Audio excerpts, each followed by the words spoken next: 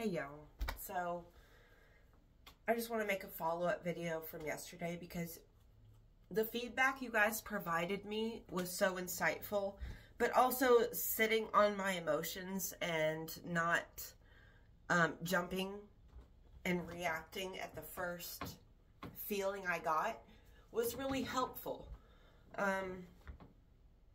You know, and after dissecting that letter several times, and dissecting my own response in that video, it's given me time to think about it. And excuse the mess behind me. I'm getting ready for an appointment.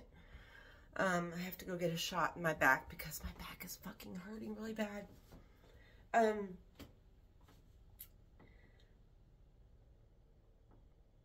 So after the, you know, and hearing your guys' responses, how many of you, I mean, I knew there was a lot of you guys, but just hearing the responses that I was getting, there's so many of you that are going through similar situations, almost identical situations, and that, to know that there's so many of us out there going through these situations is really tough. And I want to give some insight. Mainly, this video is directed at my little sister. Maybe she'll see it. Maybe my mom will show it to her. Or maybe it could help some of you guys. She asks me in that letter, how did you find peace? How were you at peace? Because that's what a lot of people don't understand about me, is how I could. Now, I'm not truly at peace 100% of the time. Absolutely not. That is impossible as a human, I think. I think suffering is a part of this journey as a human being. And I think there are ways to...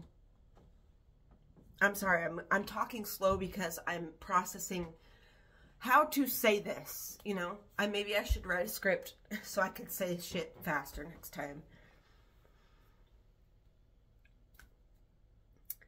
But like, she wants to know how I'm at peace. People don't understand how I could have gone through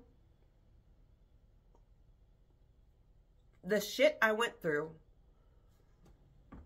and be at peace. The main point of that, how I achieved this peace, because I'll tell you, before 2019, that's how recent my peace is. 2019, okay? Not even that. I'm still working on it, okay? It's still a work in progress, but I used to not be able to just sit in my house. I used to not be able to be alone. I used to have to have a man around me. And a lot of the times, you know, that made me cross my own boundaries. That made me, I can't think of the word I'm thinking of. I can't find it. But like, how many times I had to disregard my own thoughts, beliefs, morals, what I thought was right. How many times I had to disregard that just so I could keep certain people in my life. I was heavily on drugs solely to get my mind somewhere else, just to like shut my mind up, just so I could just float freely through the day with a smile on my face and it not totally be fake. So it used to be impossible for me to feel an ounce of peace. I used to not be able to fall asleep at night. I used to have to drug myself with so many I used to take a literal handful. I'm not exaggerating here, you guys. A literal handful of Advil PMs to knock myself out just so I could get a night's of sleep. That's how bad I was not at peace. And you know, I for a long time, I kept trying to make relationships work that obviously and blatantly were never going to work, because I was the only one wanting the relationship, because of my own neediness, my own codependency, my need for having to, I needed people. I needed people to cling to. Not that I needed people because I loved them, even though I did, but it was mainly because I needed somebody to cling to, like a life raft. Please save me. Knowing, and I knew deep down, I was the only one. I was just like you're the only one that can save you, because there is no God coming out of the sky. I'll tell you that right now. That's never going to happen. There is no being, I don't believe, at least. And I'm not shitting on people's beliefs, because I know people have their beliefs and they're rooted in different things, mainly fear. Sorry to call that out. It's like a life raft, though. You are clinging as a human being. I think that's a human condition as well. That thing, our minds can't, there's so much in this life. There's so many variables that you have to find something to cling to. Otherwise, you're going to drown. You are going to drown because it's too overwhelming. It's too much. Now, how I did it? I faced myself.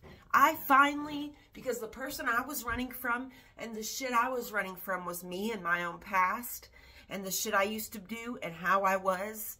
And the truth of who I was underneath the lie I was telling people who I was. So I had a story crafted about who the person I am today. So the story you have about yourself that you tell people because you're ashamed of the truth, that truth is true. That truth is possible. Just the same way that there's so many variables in this life.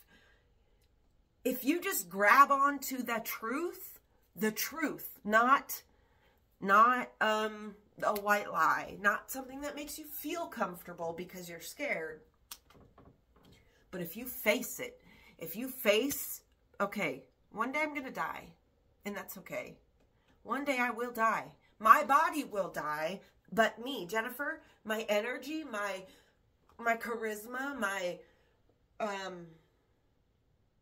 my spirit, that can never be destroyed, okay?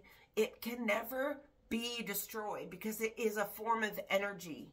Energy, if you do any quantum physics research, you know energy cannot be destroyed. It can only be transferred or transformed, okay? So your imminent death as a human, as Jennifer E.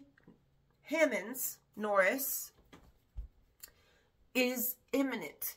That's going to happen. No matter how healthy I try to be, no matter what I do, this body will die. Okay? And that's okay. I've come to terms with that. I'm not scared of that anymore. I used to be so terrified. I was so terrified of death that I think that was my big thing about not being able to fall asleep. I was scared that I would not wake up, and that was going to be it. You know, and I just didn't feel like I was ready to die because I was still a kid. I was a kid thinking this shit, okay? I was a kid thinking, oh my God, we're all going to die. One day my family's going to die and I'm going to be here by myself. Every single fear that I used to have, I faced it. I faced it, and I faced myself. I got off all of the drugs so my mind could become clear and I could figure out who I was. Who is Jennifer? That was my quest for the last, and it's still my quest because it's an ever-evolving. Like the self, there's so many people who think the self, yourself, your your personality, who you are, your habits, all this. There's so many people who think that is solid. It's set in stone. There's no way you can change it. That's just who the fuck I am. You accept it or you don't. And that's false. It's so false that the self is rigid. That it's a rigid thing that, and even if it were a rigid thing, just like water can erode stone over time, your efforts to change who you are will eventually erode your old self. And it will eventually override and you will become anew. It's very hard. And it takes a lot of determination and it takes a lot of will. But I believe that each and every one of us possess that will. Okay, remember in the Bible, all those things it was telling you about free will? All of your efforts will pay off eventually. But you have, like, if your personality, like mine was something that caused many people hurt and pain, including your own self, mainly my own self, it will take years to erode that. It will take years to override that. And don't be scared of that journey, because the person that you believe that you could become absolutely is who you can become if you put in the work. Okay, you can't be scared of the work. You can't be scared of the everyday mundane. You know, every day is going to feel the same for a while. And maybe that's just life. Every day kind of feels the same, except for there's some different days that are sprinkled in that feel overwhelmingly happy or sad or this or that, you know.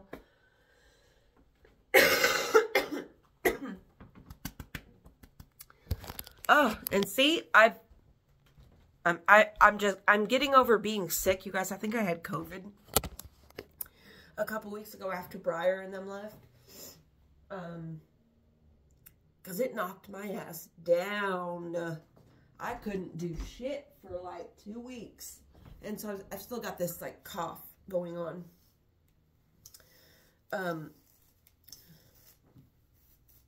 But yeah, I finally, after many years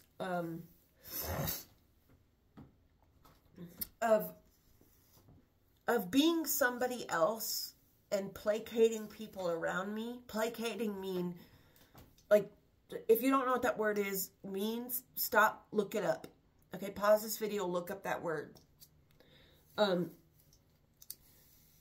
Many years of placating people and pretending I was different than what I was, that's what caused me more hurt than anything. More pain, more, you know, going over my boundaries, you know, crossing, like going over my limits. For, you know, for my early 20s, I didn't know my limit on alcohol.